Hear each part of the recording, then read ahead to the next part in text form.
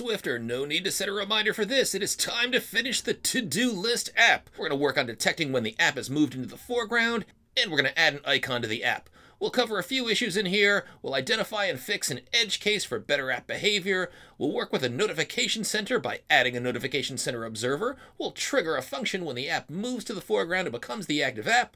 We'll have some final user interface polish. We'll remove a text field outline. We'll add large navigation titles. We'll add an app icon, and we'll show that your app can send alerts to an Apple Watch. Swift Squad, it's time to finish that app. One of the things that can be challenging for developers is thinking through and testing all of the scenarios in which your app is being used. Now, there are sometimes things that you haven't thought of, these edge cases of non-standard use, that make your app behave in unexpected ways, or that can even crash your app or corrupt your data. We'll be considering just a single edge case, no crash or data corruption here, and it's a relatively unlikely scenario, but if you're fortunate enough to have an app that's widely used by a large user base, the law of large numbers suggests that unlikely scenarios can become likely ones. So the situation that we'll tackle is this. If a user is entering a notification and then decides that they want to turn notifications off, and they exit the app, they open up settings, and in the settings for the app, they turn off allow notifications, and then return to the app, when the app is brought to the forefront, it should turn off all switches so as not to convey that a reminder is set when it really isn't. Unfortunately, our app isn't detecting when it comes to the foreground, and we can't address the situation, so let's change that. Now we need to do three things to detect when an app is moved to the foreground.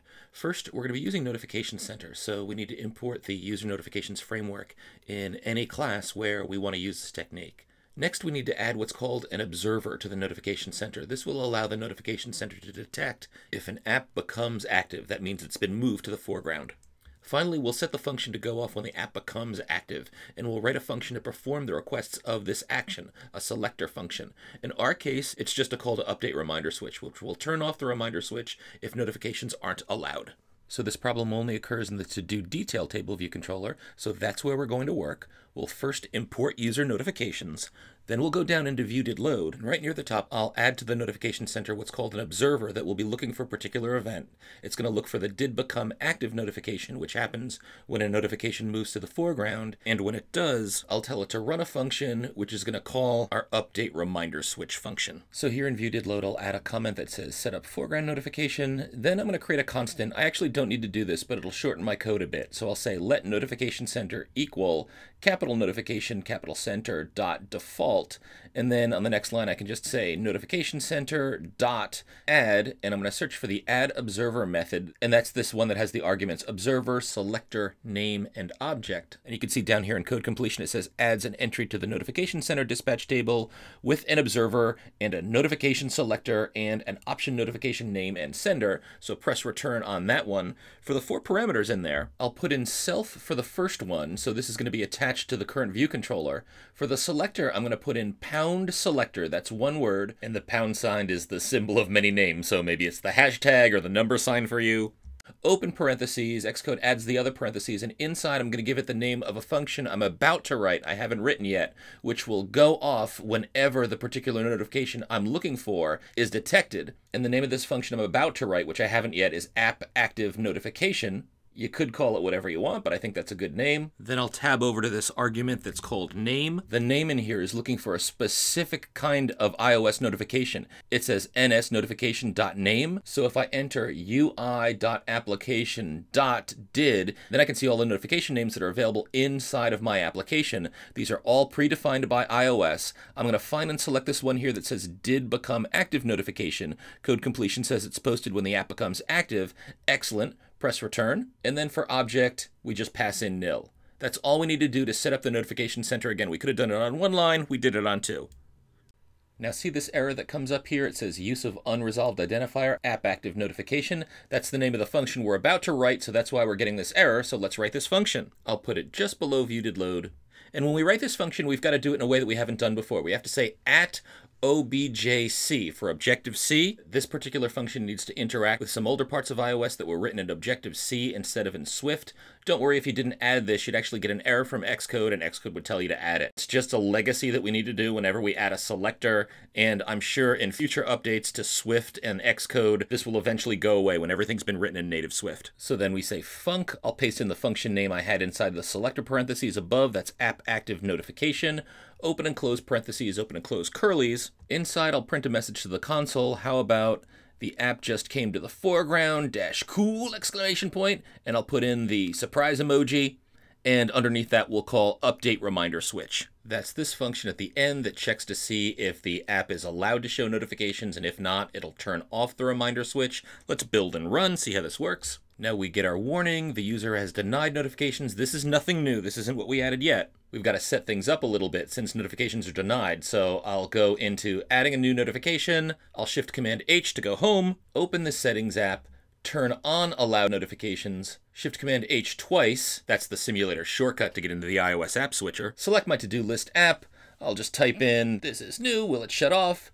Shift Command H twice again, that'll bring me back to settings, then I can click on settings, I can turn off notifications. Now watch when I Shift Command H twice again, here's our moment of truth. We were allowing notifications, the switch was in green. Now when we click on our app, the notification center observer that we wrote did become active notification, is detected, so it runs the selector function app active notification. That first prints out surprise emoji, the app just came to the foreground, cool. That runs update reminder switch. That calls the local notification manager is authorized function. It prints out a message to the console that says cancel symbol, the user has denied notifications. Our app returns to execute the completion handler. So back in to-do detail table view controller, in this local notifications is authorized completion handler. We check to see if we're not authorized. It's true that we're not authorized. And is the reminder switch on? It is on, so we present an alert that says the user has not allowed notifications. We also turn off that reminder switch. We update everything. We've gotten rid of this edge case where the user might have gotten confused because it looks like they could have set a reminder. The switch was on when in fact they couldn't set the reminder. So now if this edge case occurs, we automatically shut off the reminder switch. We warn the user with an alert. Everything's working well. We've squashed this edge case issue. The user experience is improved. Nice work. And how about we do one final polish to the user interface? So let's see, we've currently got a very thin outline around our text field for the to-do item name. Let's get rid of the text field box. Since it occupies just about the whole cell, it doesn't really provide any value. Down in notes, this font is kind of small, so let's make that a little bit bigger. Why don't we increase the size of the font that we're using in our table view cells? And why don't we increase the size of the checkboxes that we've got in here too? It'd also be nice if we used a large title, maybe that said to-do list right here just above the table view, because that seems like the UI that most of Apple's apps are using currently. So let's make things look pretty one final time. So back in main storyboard in our to-do list view controller, I'm going to click on the label inside of the table view cell, go to the attributes inspector. I'll put in some text so that I can see what the different size looks like. So this will just be some dummy text that says this will be a to-do item. I'll increase the font size to 24. Right at the end of my dummy text, I'm going to put in a lowercase b and a lowercase g. This is a good way to get a look at if a label is sized properly. B, but really any capital letter extends above the letter alignment line to show me what the tallest letter will look like, and lowercase g shows the maximum any letter will extend below the letter alignment line. And I've got too much text on this line, so let me fix that. But you'll see when you press return here, Xcode will automatically adjust the label height to make more room for these letters. Nice. I'll just reposition the label, change the text to this will be a to-do item, but that text is never going to show in the app. Now to the left of our label, click on this button that shows either an empty rectangle or a rectangle with a checkbox in it. We'll increase the size of this. And remember where we do that, that's under default symbol configuration. And if you pull down the configuration menu, you can see that there's an option for point size. I'm going to increase the point size for 24. That looks really good. I'll just make sure that everything is positioned nice. Then over in To-Do Detail Table View Controller, I'll click on my name text field. I'll put in some bogus text that says this will be a to-do item. I'll increase the font to 24 point. I'll add a BG in the end just to make sure that things are aligned properly. This looks really good. So I'll get rid of the BG. I'll readjust the text field. Let's increase the label that shows the date. A 20-point font looks like a pretty good size. And down in our text view, we'll set that to a 20-point size too. Let's build and run. And oh, the other thing that I'd mentioned was getting rid of the box that's around the text field inside of our to-do detail table view controller. So let's do that right now. I'll go to the to-do detail table view controller. I'll click on the text field where we enter the to-do name, go to the attributes inspector, and look over here under where it says border style on the left-hand side. If you click on that one, it'll actually get rid of any border that is around the text field.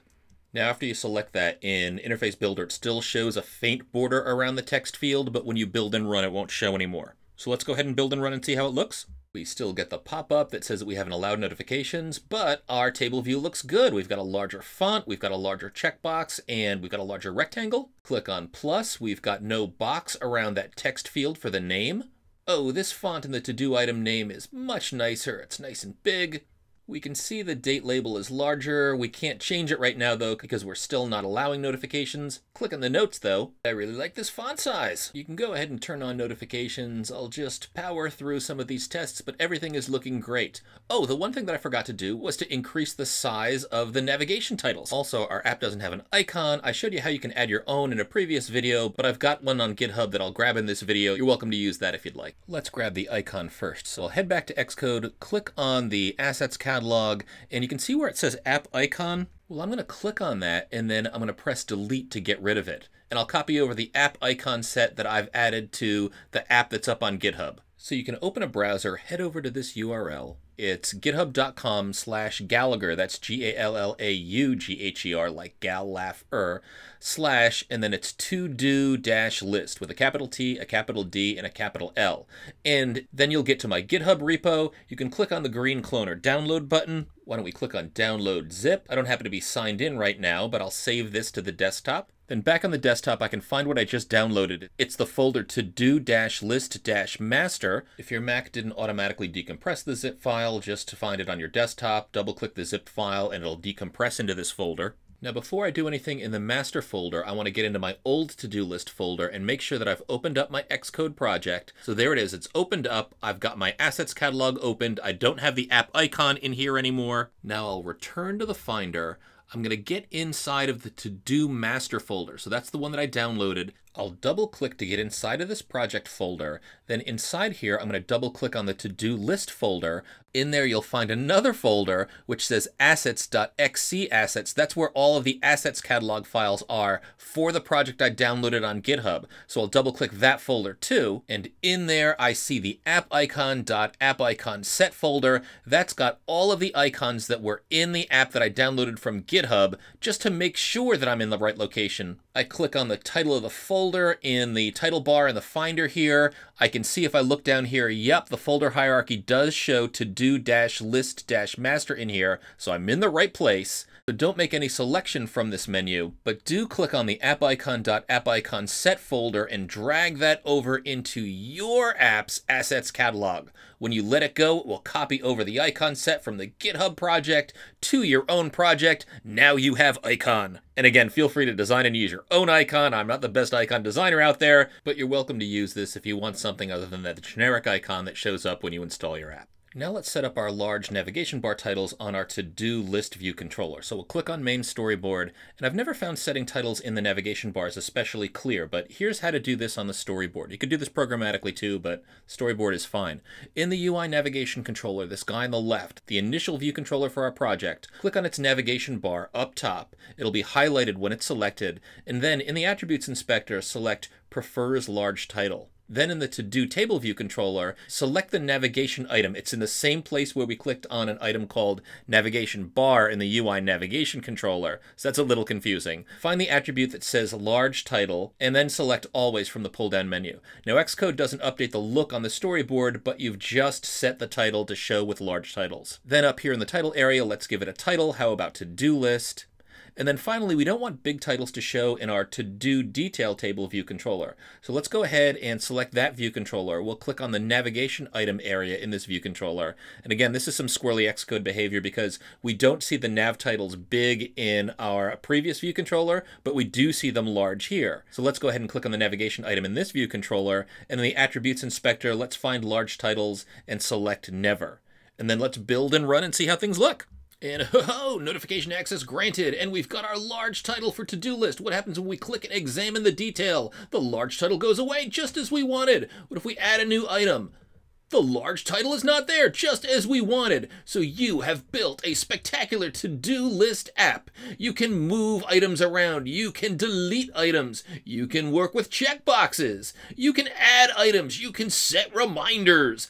Everything is looking good. You've learned a ton of advanced topics, as well as some solid software engineering principles, good design. You've crafted a solid user experience, and as Steve Jobs used to say, there's one more thing. If you install your to-do list app on an iOS device, so not the simulator, and if you have an Apple Watch that's paired to that device, and an alert goes off when the app is not open on your phone, your watch will get an alert. Tweet out a photo of an app that you built with the iOS Code Crush hashtag, and you could be selected for one of these cool laptop stickers to tell the world you are an app developer. Swifter, you built a really nice app. Hope you feel good about your skills. Let's keep at it. And congratulations.